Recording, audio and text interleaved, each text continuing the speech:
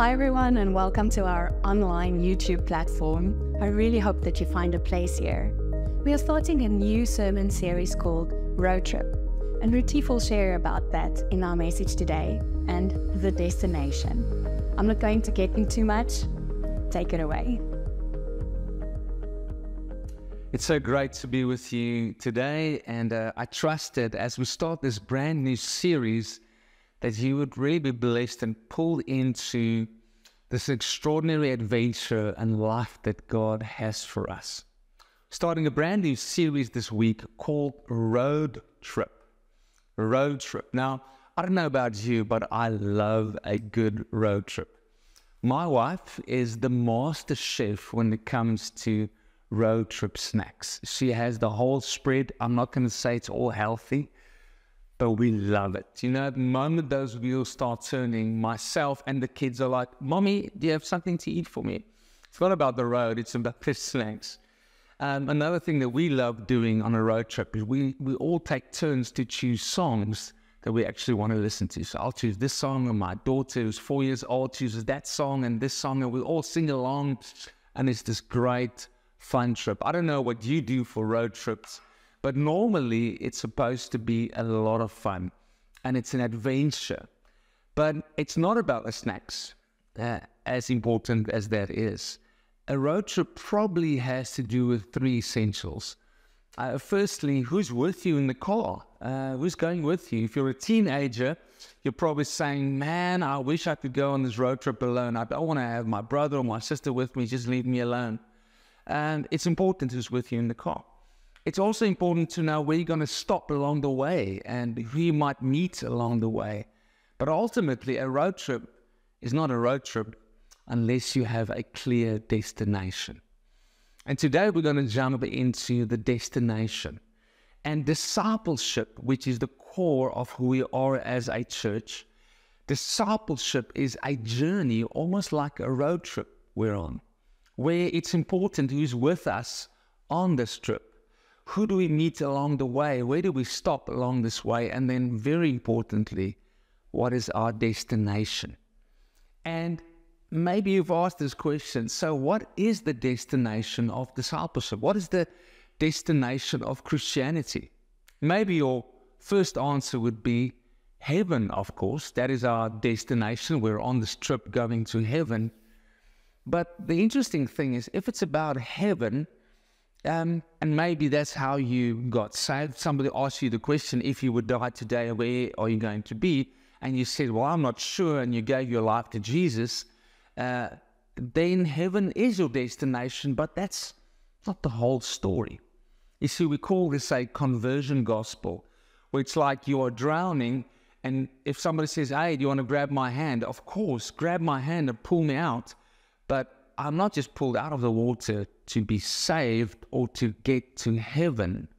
There must be more to this. There must be a life also after this beautiful knowledge, as important as it is. The destination of Christianity, where it's just about heaven or hell, is almost like a get out of jail free card. I just don't want to go to hell. But friends, there's so much more to this. And unfortunately, that type of thinking has produced in many ways, let's call it shallow Christianity, where I've made a decision on a camp or at a service or at some event, and I said yes to Jesus, and He in His grace saves me, but then no life change happens, and we kind of just hang on till we get to the destination, heaven. But friends, it's a lot more than that. I believe heaven is the result of Christianity. It's not necessarily the destination. We are going to get to heaven with Christ and being with Him. But the question is then, if it's not the destination, but it's the result, what then is the destination? Now, in our church, we believe in discipleship. We call ourselves, as Every Nation, a disciple-making family. And every time I make disciples, I pull out a little one-to-one booklet. That's the book that we use in our discipleship.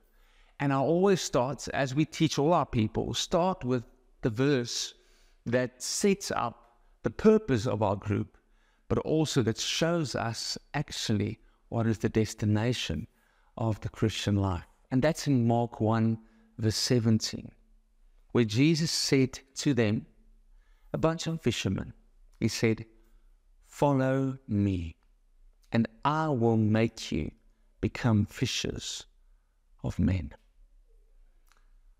So I believe that the destination on this road trip is not heaven. That's the result. I believe our destination is becoming more like Jesus. That is our core destination. It's a becoming. How do we get there? How do we become more like him? Well, we do what this verse says. We follow him. And that's why the first essential relationship on this road trip is a relationship with Jesus. Every time that I've discipled people, when I've gone to this verse, there's a lot of words that pop out. The word follow pops out.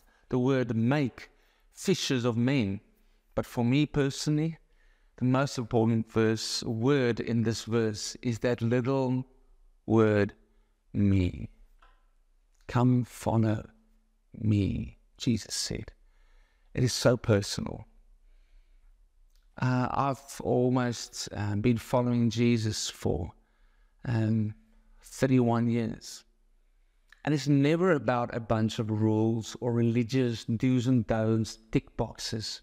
For me, it's always been a personal journey, walking and following in the dust of my master, as you would be walking behind somebody on a trail or following somebody on a road trip. It's always been personal. Can I ask you today, do you know him as a personal Savior, as a personal leader, and you are the apprentice, you are the disciple following him? Because everything else will fail in due course. You can only keep up religion for so long that it tires you out. You can only copy what other Christians are doing, other followers are doing. It can only last that long. But if it's personal and if you are following a person, it changes everything.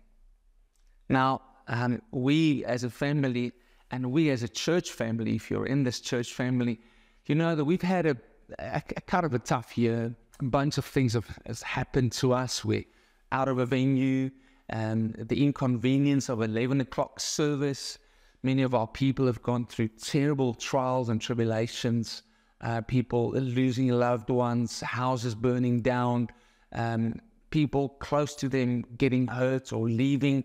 And in the last couple of weeks, even us as a church and myself have been subjected to some false accusations, even in newspapers and stuff like that happened. And we're still uncertain about the future of where are we going to find a more permanent venue with everything that's currently going on in the news regarding Hoërskool Waterkloof. We're trusting, we're praying for favor and for God's door to still open for us there in the year of 2025. But those things happen to us. Do you know that bad things also happen to followers of Jesus? And if our destination is just heaven, we're like, oh, I just want to close my eyes and hope everything goes away till I get to heaven one day. But if my destination is, I want to become more like Jesus, then these difficult moments become catalysts and ways that God sovereignly uses to make us more like him. In this time, I text some of my friends and I told them, listen, whatever they said about me falsely in the newspapers, it's okay with me, because many years ago, I decided to follow Jesus. And following Jesus also means Galatians 2 verse 20. I have been crucified with Christ. Therefore, I no longer live. It's not about me. It's not. So whatever God wants to use to kill and let me die to myself, to my sinful old redief, so that I can become more like Jesus, kudos. Let's go for that. Let's embrace that. And maybe you've been kicking against the goats, and the things that God tries in your life to shape you, to make you more like him, you've tried to resist. In many ways, discipleship is about killing people. It's about calling people to die to themselves. Because this unholy trinity inside of me, the me, myself, and I, needs to get out of the way so that I can choose the Jesus way. And in this time, a song of Phil Wickham meant so much to me. It says, if you curse me, then I will bless you. If you hurt me, I will forgive. If you hate me, then I will love you. I choose the Jesus way. If you strike me, I will embrace you. And if you chain me, I'll sing his praise. And if you kill me, my home is heaven, for I choose the Jesus way. I follow Jesus. I follow Jesus. He wore my sin. I'll gladly wear his name. He is the treasure. He is the answer. Oh, I choose the Jesus way.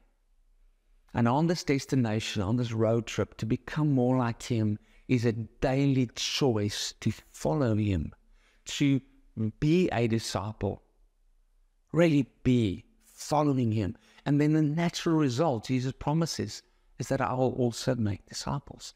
And this is what we are all about, every nation, being disciples and making disciples, being disciples and making disciples.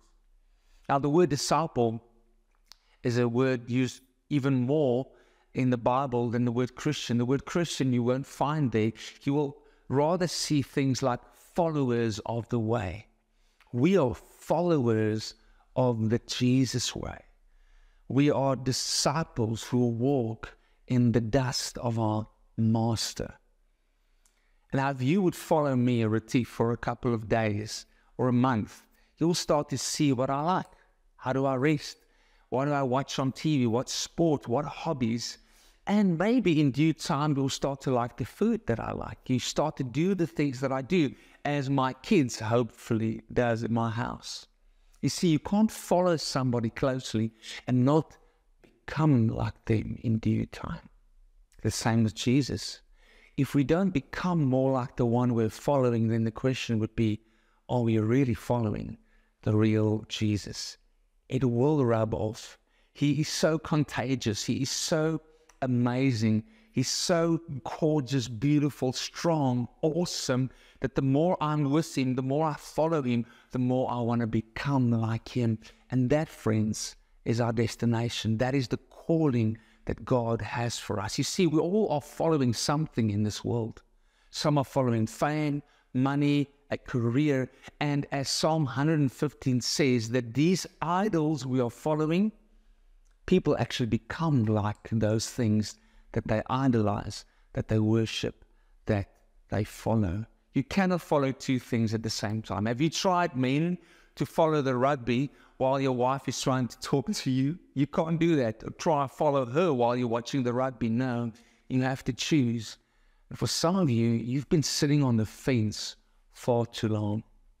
And God is saying, what will you choose? Will you really choose to follow me wholeheartedly, all in? That is a choice of this destination so that we can become more and more like him. And I want to take you to an amazing passage in Luke 5, which will be our core text for today. And it's also an edition where Jesus is calling the fishermen to come and follow him. It's in Luke 5, verse 1 to 11. Let's read together. On one occasion, while the crowd was pressing in on him to hear the word of God, he was standing by the lake of Gennesareth, and he saw two boats by the lake. But the fishermen had gone out of them and were washing their nets. Getting into one of the boats, which was Simon's, he asked him to put out a little from the land, and he sat down and taught the people from the boat. Verse 4, and when he had finished speaking, he said to Simon, put out into the deep and let down your nets for a catch. But Simon answered, Master, we toiled all night and took nothing, but at your word I will let down the nets. And when they had done this, they enclosed a large number of fish, and their nets were breaking. They signaled to their partners in the other boat to come and help them. And they came and filled both the boats so that they began to sink. But when Simon Peter saw it, he fell down at Jesus' knees, saying, "Depart from me, for I am a sinful man, O Lord." For he and all who were with him were astonished at the catch of fish that they had taken. And so also were James and John, the sons of Zebedee, who were partners with Simon. And Jesus said to Simon, "Do not be afraid. From now on you will be catching men." And when they had brought their boats to the land, they left everything and followed him. What an amazing account. If you've seen The Chosen, the series, this was depicted in such a profound way. Go and watch it. Where these fishermen, done fishing for the night, failed cleaning up. And Jesus then using this opportunity to change and to rock their world in such a way that this last verse says that they left everything and they followed him. What happened that would be their response? And I trust that as I go through this, something will pull in your heart to say, "Lord, I will be willing to leave everything to follow you on this road trip to become more like you." Verse 2 and 3, we see that there were 2 boats by the lake. The fishermen had gone out, they were washing their nets, and then getting into one of the boats, Jesus starts to speak and start to teach. Now, just picture yourself washing their nets, maybe mending some of the broken parts, frustrated, distraught. And then suddenly Jesus gets into this boat. Have you ever been in a place where you're like, something is over, you're done, you're packing up, there's no more hope, there's no more future, and then Jesus suddenly pitches up. He gets into the boat. You see, Jesus has the ability to take what seemed like a failure, and in a moment he turns it around in our lives, but he has to get into our boats. Have you accepted him as your Lord and Savior fully? That he can get into your boat. And I know many times we have these excuses of, "Lord, look at my boat. Look at my life. It's messed up. I'm too old. I'm too young. I'm too broken. Why would you want to deem my boat, my life, worthy enough to come into my life?" And we have all these excuses and all these reasons. But it had nothing to do with the boat. It had to do with who got into the boat. And that's the amazing thing that happens in our lives, where God has the ability to just take control, and he steps into our lives and he starts to call the shots, exactly as it happened here in verse 4 and 5. He not only speaks to the crowd, but now suddenly he turns to the owner of the boat, Simon, and that's Simon Peter, and he says, "Go out into the deep, put out to the deep, and let down your nets for a catch." Then Simon answered, "Master, we've toiled all night and we took nothing." I just imagine being Peter, like he's tired, he just want to go home, want to go and sleep, want to go and eat something. And here's this strange rabbi, and he probably said, "Hey, listen, I am the experienced fisherman around here. I know we've done everything we could with all our lives' experience. And yet, he then says these words. He says, "We took nothing, but at your word, I will let down the nets." And right there, even before he followed Jesus, he obeyed his words in a moment. You see, following Jesus comes back to lordship. He is the Lord, and we have a choice. Are we going to obey or not? Peter had a choice to say, "Yeah, let's trust this master's word," which he did. Or he could have said, "No, thank you, we're out. You could borrow my boat for your cool speech, but no, we're out, we're bailing out." But he chose surrender. He chose to relinquish control. You see, when Jesus gets into our boat, we can still try and be in control. We can still try and say, like, you're in my life. I've accepted you as my Lord and my Savior, but I like the Savior part more than the Lord part, because Lord demands obedience. Yes, Lord. You can't say any other word before the word Lord. It's only, yes, Lord. He made a choice. You see, following Jesus is a choice, not something we are born into. We choose it daily. It doesn't just come naturally. It's almost like counterintuitive. This destination of becoming more like Jesus, following him, choosing him, goes against my old sinful nature, because I want to do what I want to do. We want to choose our comfort. We want to choose our will, which we think is the better way. I don't know about you, but sometimes it's difficult for me to obey and to follow Jesus, because I actually do think I know better. I've got the experience, Lord. I've got the... And then he just says, well, it's your choice. And then I come to those moments where I say, Lord, I don't understand this, but at your word, I will do it again. You know, it's so amazing. Actually, Jesus takes them back to the place that they failed. He sends them back to their failure, into the deep water. When my wife and myself came together, we were friends for 20 years. And then, lo and behold, we came together. We became like a couple. And within 2 weeks, I ran. I bailed out because I failed so many times in relationships. And I was always looking for the perfect one, that perfect catch in this analogy. And I ran. And for another 6 months, I ran. And I kept running into Jesus and him telling me, hey, get back in the boat and go back. Face your fears. Face your failures. By the grace of God, 6 months later, I did. Worked through it, got married, 3 kids later, 10 years from that date. Or you may be running away from all your failures.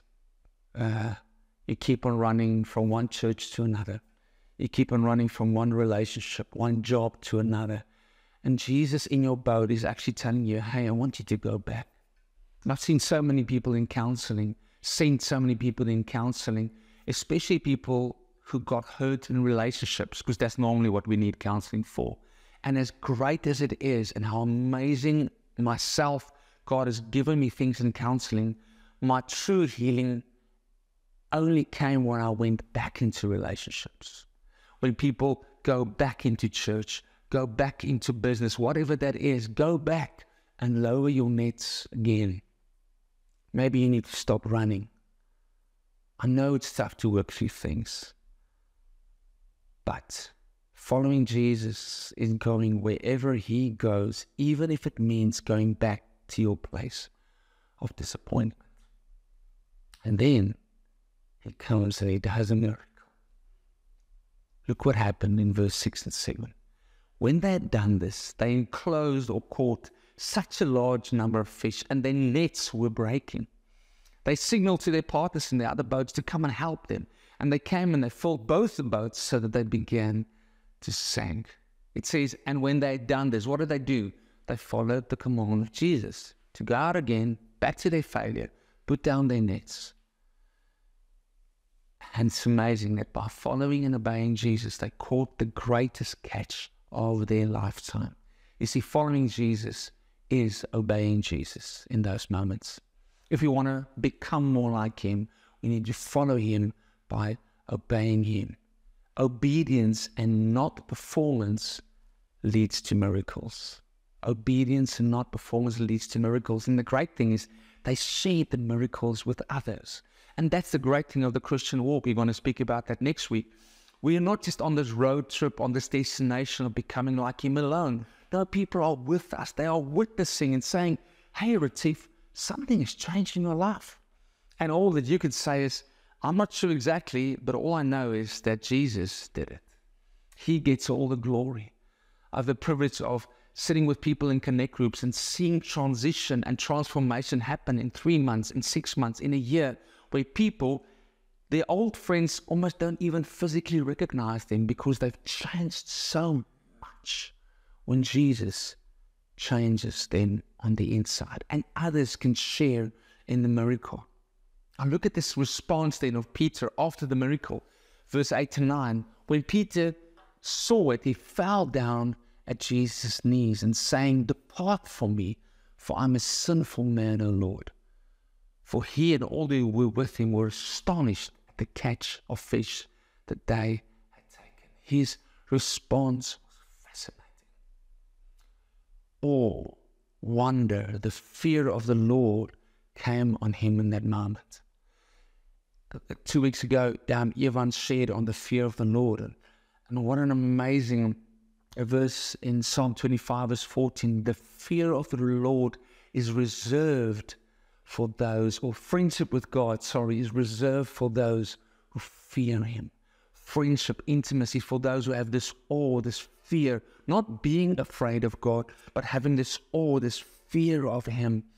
And the immediate response was, as he saw who this God is, he looked to himself and said, "I'm a sinful man." That's the amazing thing that happens as we encounter Jesus as Lord. We start to compare his greatness to our lack of greatness. And it leads us to surrender and a dependency on him, where we say, "Lord, you must become more and I must become less." John 3 verse 30. You must increase and I must decrease. And listen, it's not a spiritual inferiority I'm talking about. No, it's actually lifting Jesus so high that you understand what is your place. And then you understand you are nothing without him, but in him and with him, you are more than a conqueror. You are called a son and a daughter of the Most High living God, and you find your true identity. In your walk with him, are you discovering how great he is? Is your response constantly, "Lord, if it wasn't for you, I would have been in hell. I would have been lost." And your worship increases. It's amazing that the Apostle Paul, through his life, he made 3 massive statements. And if you go chronologically, the first statement, he said, "I am the least of the apostles." Great, small group of people. I'm the least of them. Then he said, "I'm the least of all the saints." Bigger group. But at least both of them are like Christians, followers of Jesus, apostles and saints. Before he died, his revelation of who Jesus is and how utterly dependent he is on him grew so much that his last statement was, "I am the chief of all sinners." So like, did this guy have a inferiority complex? No, he had a Jesus complex, because he saw how amazing, wonderful this Jesus is, and he understood. A humility came on him and he said, "If not for God, I would have been no one." You see, coming close to somebody that is better than you in something, or is an attribute that you aspire to, it inspires you. It's almost like mesmerizing. It amazes us, and we want to become more like him. How much more with Jesus? I love the response of Jesus. Jesus knows that following him helps us to see who we really are like and who he really is like. And he responds by saying, "Do not be afraid. From now on, you will be catching men." And when they had brought their boats to the land, they left everything and followed him. How amazing. He says, "Do not be afraid. Relax." And then he starts calling out greatness in Peter. Simon at that point was just a fisherman. All these guys came and returned from that same shore as fishermen. But that day, they came as fishermen and they left as world changers. They didn't know it yet, but Jesus saw something in them. He called out greatness. It was like a prophecy in the making, where he said, from now on you will be catching.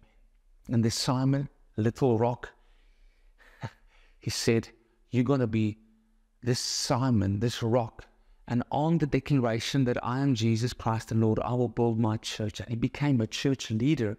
Even later on, he even denied Jesus with the rooster crowing. You remember that story? But still, God used him mightily, because it wasn't about him and his boat and his life. It was the one who got into his boat, about Jesus and how he transformed Peter. They left everything and they followed him. You see, an encounter with the true living Jesus changes everything that we value in life, so that they could leave everything and do what? Follow him. What did they leave that day? Well, they left their boats, for starters. They left their income and their livelihood. But if you've thought about it, they left the biggest catch of a lifetime right there on the shore. We have no idea what happened to the fish, but it says they left everything, so they most probably left the fish as well. They could have made a killing. Now, following Jesus doesn't mean necessarily that all of you need to be in vocational ministry. That's not what I'm trying to get to. But this is no more closet Christianity. It's no more, well, I follow Jesus. When somebody asks me to fill in a little form at school, yes, I'm a Christian. I'm not asking if you're a Christian. Are you a follower? And if you're a follower, are you becoming? Are you looking more and more like him? And it's all in, as it was with them. What is Jesus calling you to leave behind that is so precious to you, that is your comfort or your control or even idols, where he says, follow me, follow me? Because you see, the encounter with Jesus in the boat and the miracle cannot just stay there. It needs to come back to the shore and change your whole life. Maybe it was a camp, maybe it was a sermon, maybe it was a church service where something has happened in your life. You saw the miracles, but the life change, the becoming more like him, has not truly happened in your life. And would you today say, Lord, this encounter with you, I want to keep on having it daily. And daily I want to follow you. Daily I want to walk in your dust. Daily I want to be an apprentice of my master, to leave everything and to follow you. How on earth could they make that decision? Yes, it was a miracle. Yes, they saw a miracle, a supernatural miracle. But I think in that moment, it was something else that clicked. They saw that whatever they thought was valuable, didn't in comparison to this man, this God man, this Jesus who was standing in front of him. That's why when Mark 1:17 says, follow me, I'm enthralled with that me, with that Jesus. I am in awe. I'm mesmerized for the last 31 years. And I pray for the next 30 that I will just fall in love with him more and more and more, and say, Lord, how can I get to know you more personally, intimately, so that whatever I need to leave behind isn't even a sacrifice because of the worth of you. And that's why Paul could say in Philippians 3, whatever gain I had, I counted as loss for the sake of Christ. Indeed, I count everything as loss because of the surpassing worth of knowing Jesus Christ, my Lord. For his sake, I've suffered the loss of all things and count them as rubbish, in order that I may gain Christ and be found in him, not having a righteousness of my own that comes from the law, but that which comes through faith in Christ, the righteousness from God that depends on faith. Jesus explained the same concept that Paul went through, that Peter went through, that I trust you have gone through. Or maybe today is that day where, like, Lord, I want to count everything as rubbish. Jesus spoke about this in a parable also in Matthew 13. He says the kingdom of heaven is like a treasure hidden in a field, which a man found and covered up. And then in his joy, not moaning, not, oh, it's such a sacrifice. No, he goes in his joy, sells everything and buys that field Verse 45, the kingdom of heaven is like a merchant in search of fine pearls, who on finding one pearl of great value went and sold all that he had, and he bought it.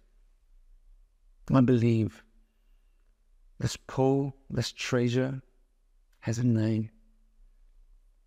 And on this walk of discipleship, we can make it so mechanical. Oh, it's the every nation thing we do. We follow, we fish, and we fellowship. Friends, it is so personal. It is a treasure, the greatest treasure that I cannot wait to one day when I'm not here anymore and I close my eyes and I open them up to look into those amazing eyes. Hear him say, well done, welcome me.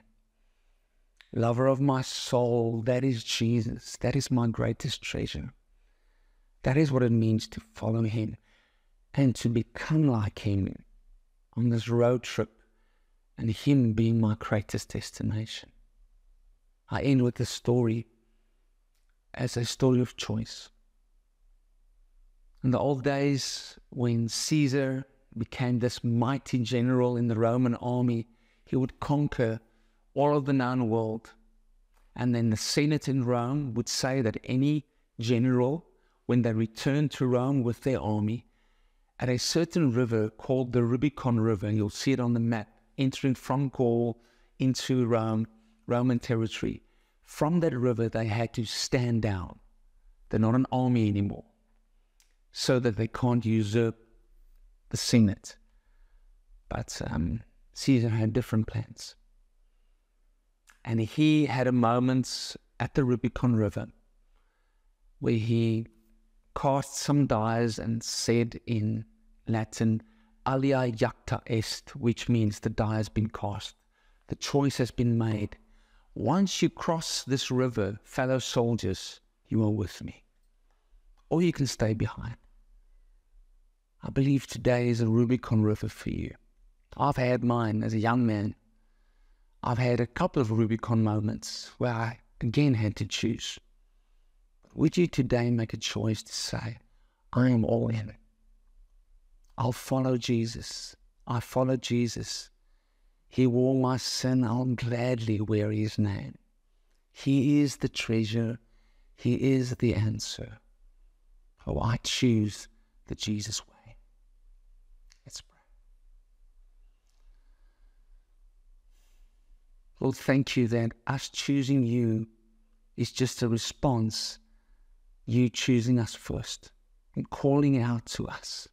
You giving your life away on that blessed wooden cross where you took our place and you became the substitute for our sin and our sinful nature. And now you're offering salvation to anyone who would repent and believe in the good news, the gospel of Jesus. As some people are watching this, they have a choice to make today. Would you burn in their hearts and call them to come and follow not religion, not a set of rules, but you, a person, the most amazing, glorious Lord and Savior. And if you want to choose that for the first time today, you just say, Jesus, in your heart, or out loud, you say, Jesus, I cannot save myself. I need a Savior. I surrender to your Lordship. I want to follow you all the days of my life. I want to become more like you. Forgive my sin and come into my life. Come make me a new person. Maybe you've made this decision a long time ago, but you are on the fence. You do not daily choose the Lordship, to follow him and to become more like him. And just tell him, Lord, I want to become more like you. More of you and less of me. More of you and less of me. Help me to follow you, to choose you daily. You are my greatest destination. Becoming more like you. Not just escaping hell.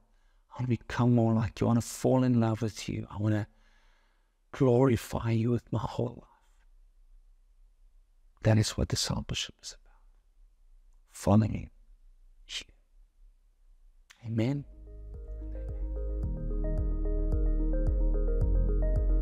Wow. Thank you, Ruti, for that profound message. Thank you for reminding us that it's not about the end destination, but the journey to the destination, the walk we have with Jesus, and that He should be our ultimate destination. And if you have made that decision today, I want to encourage you, get in touch with us. There is a link in the description below where you will be able to get connected with one of our church leaders.